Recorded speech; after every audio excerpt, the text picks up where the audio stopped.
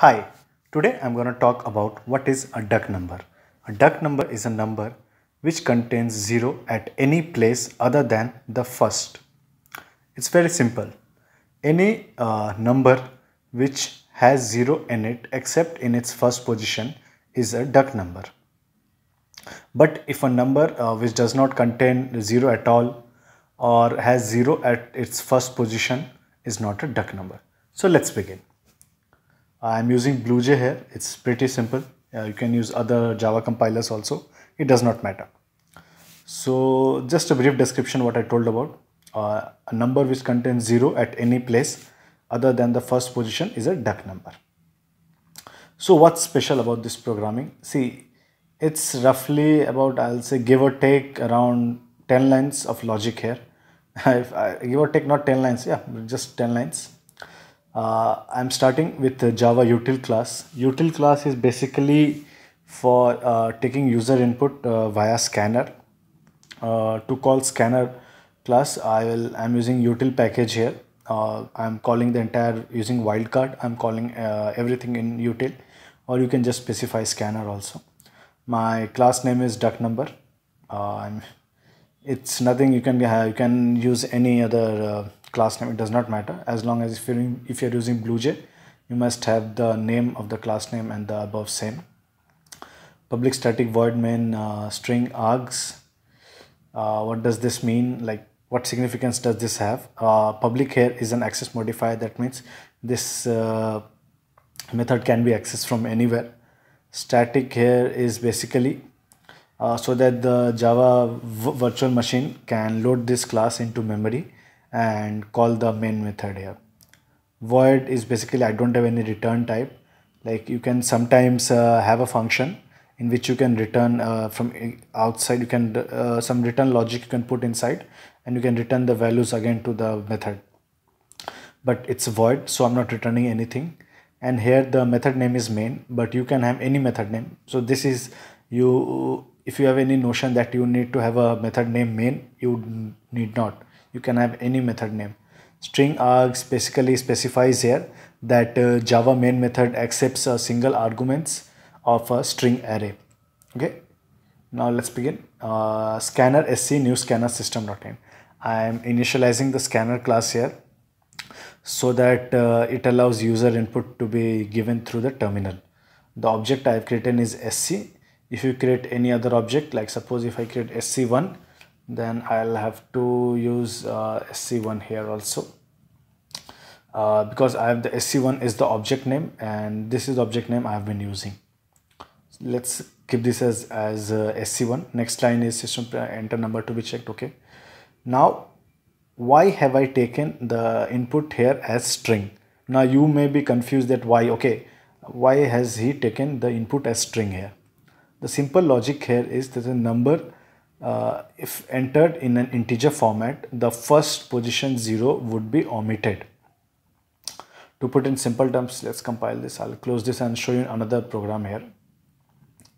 See, this is a simple Java class. Here I'm taking a user input and I'm just printing the output here. Okay, just class name, string args, simple as I've told you. Scanner class, n is the user input which I'm taking, sc.nextInt, and number received I'm just printing it out. Okay, I will compile this. Let's close, let's run this here.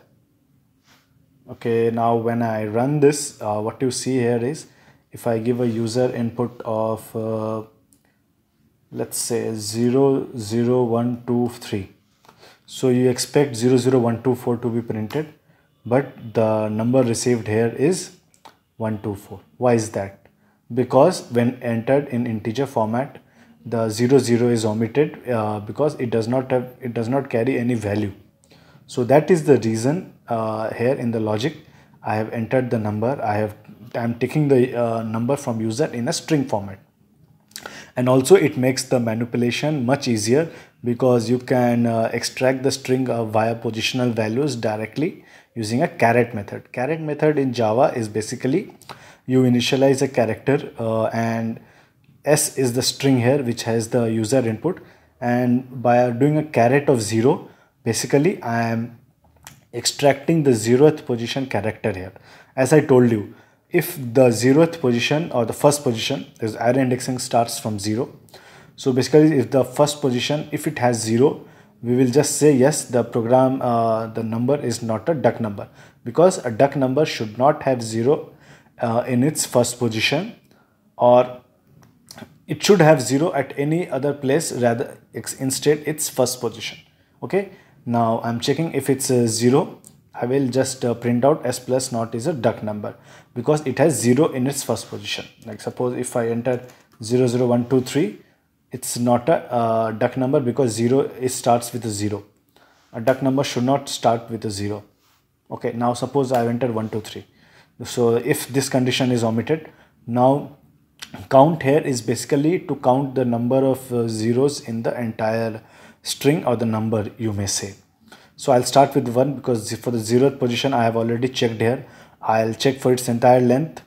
Now I'll pull the character one by one and check for that character to be 0, and I'll just increment the count variable here. So basically now if I have suppose I'm taking 4 5 6 7 0, this is my number. The 4 comes in, so suppose, sorry, the 4th position is already been checked here. So 5 is the first character to come in. 5 is checked. Okay, it's not 0. Count plus plus, it will not go inside. If it will go back again. 5 is not 0, or it will go back again. 6 is not 0, it will go back again. 8 is not 0, it will go back again. Yes, 0 is equals to 0, count plus plus. Okay, now we have a 0 in the number. Now if when we come outside, it will if count is greater than 0, that means if 0 is at any position other than the first position, then it's a duck number. Otherwise, in the else, we print out that it's not a duck number. See, the logic is pretty simple. You are just checking for the characters in the string, and the manipulation is also much easier. Now let's compile and run this. The first input to, okay, we'll try with 707069. Let's copy this. Okay, compile, close. Let's run this. I'll call it here. Okay. Okay, number to be 70704. I think it didn't get copied. Yes, 70704 is a duck number, because it has 0 in its entire number, like in its different positions except the first position. Now let's try with some other number. Let's try someone. Okay, let's try with 0 2 3 4 5 6. Yes, it's not a duck number, because the number starts with 0. Okay, now let's check the other condition, which also says that it's not a duck number. The other condition is that the number should have 0 in its anywhere, like it should have 0 anywhere in any position, but here we do not have 0 at any position, so it's not a duck number. It's pretty simple, right? See, this is all about it, the duck number. It's pretty simple, but the logic you approach which makes all the difference. In exam, when you approach this via string method, it will hardly take any time more than 5 minutes, at best to 10 minutes, if you are if you're familiar with string manipulation. This is what makes the difference here. Now in future videos, I'll work on the Java tutorial, more tutorials, and also I'll be doing various other like cloud technologies. I know you are not familiar. If you are, it's good. I'll be making some videos on cloud also. You can share this video with your friends, and you can leave a comment if you want me to make videos on any other topic. Thank you.